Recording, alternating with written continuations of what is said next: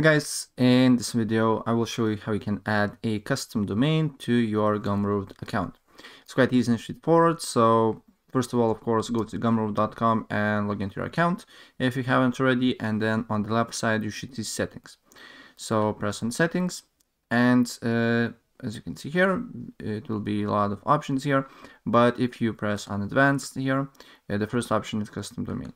So for example, my domain will be mrtopdeviceonline.com, and then you need to verify, but you need to press on learn more here, and then you need to go to your domain provider where you bought your domain and set up your DNS settings. So as you can see here, you need to put the set up your DNS configuration here, and then what you need to do here is to, when you put your basically set up your DNS, then you need to go back on Gumroad, press verify, and it should connect your basically domain to your Gumroad store within 48 hours, right?